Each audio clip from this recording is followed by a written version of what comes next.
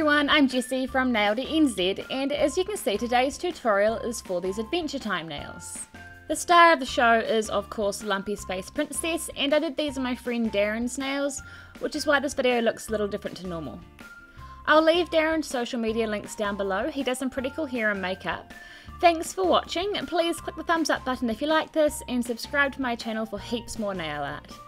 Okay, so after applying a base coat, paint your middle nail white, your ring nail and thumbnail purple, and both your index and pinky nails yellow. Do a couple of coats for each, and then finish off the yellow one by adding a really sparkly glittery top coat.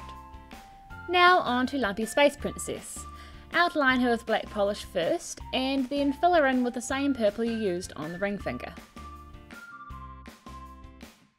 Next, grab your black polish again and make the eyebrows and eyes. They're basically just lines and dots.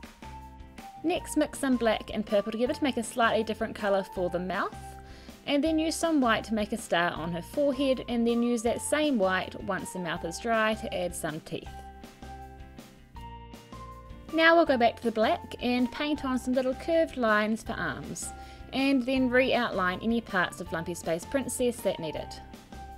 Finish this nail off by painting the star yellow. Now we're jumping over to the thumb and painting on a star. First I'm outlining this in white polish and filling it in just to make sure that the yellow stands out nice and bright over the top. Then I did a couple of coats of the yellow and finished off with a black outline. For the ring nail I'm writing "Oh my glob," but I also wrote "What the lump" on the other hand. I'm just doing this carefully and slowly in white polish, and then once that's done I'm just going to use some black polish to outline it and cause a bit of a shadow. Finally I just used some white polish to touch up the details, and then used a top coat to seal everything in. And here's how they turned out. I hope you like this, and if you do, please let me know by commenting down below, giving this video a thumbs up and subscribing to my channel. Thank you so much for watching, and I will see you later.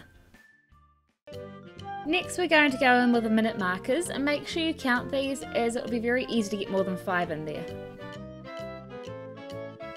Then add in the clock hands, making sure it's just before 12.